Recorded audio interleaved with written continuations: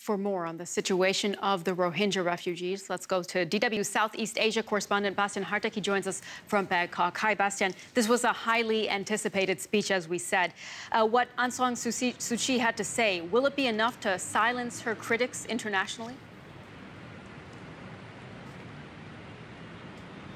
Well, I don't think so, Sumi, because she hasn't said a word about the role that the security forces, that the Myanmar army played in these clearance operations, as she calls them. And if you ask the refugees that come across the border into Bangladesh, they will almost unanimously tell you horrific stories of brutality of soldiers coming into their villages, burning down their houses, shooting at civilians, kidnapping women. And of course, all those stories can't be independently verified, but the main reason why they can't be independently verified is because the Myanmar government and the security forces have been blocking independent access to the conflict area. So it sounds almost ironic when Aung San Suu Kyi in her speech today invites the international community to come and have a look for themselves what's going on in that area, but at the same time saying, well, but we can only let you into those areas that we think are safe for you to visit. So that doesn't sound like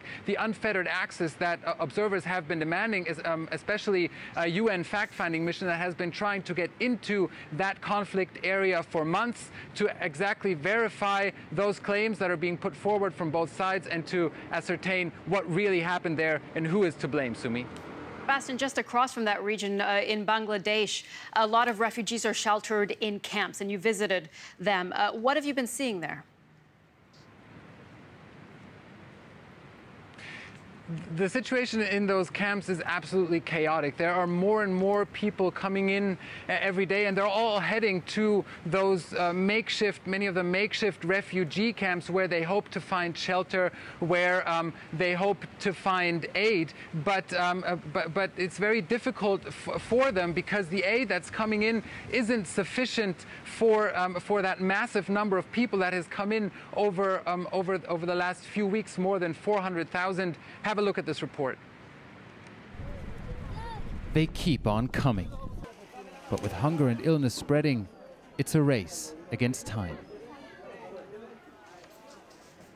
Bastian, let's come back to you now. We saw there in your report dire conditions in those camps, and you said in that report that a lot of the aid is being organized by private citizens.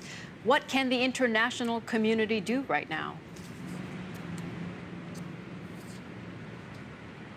Well, I think we're already seeing a major relief effort is already on the way, but it just takes time to get there. The big aid organizations like UNHCR, for example, like IOM, they're already airlifting relief goods into Bangladesh. Now they need to get them to the people on the ground, and that's no easy task because, first of all, this is a very remote area. The airport, the closest airport in Cox's Bazar, is a very small airport, so big planes can't land there. So they have to airlift those goods into Dhaka and then drive them down or deliver them with smaller airplanes to that region, and then they have to get them to the people. And now that's the next challenge, because in order to do that, they need a certain amount of infrastructure. Most of all, they need stable camps, which the Bangladeshi government has said they will set up now, or with the help of these agencies, because they need to distribute that aid in an orderly fashion to make sure that, first of all, they're not risking the outbreak of riots over food and over aid there, and secondly, to make sure that it really reaches the people who need it most first, Sumi. DW's Bastian Hartek reporting on the Rohingya refugee crisis. Bastian, thank you very much.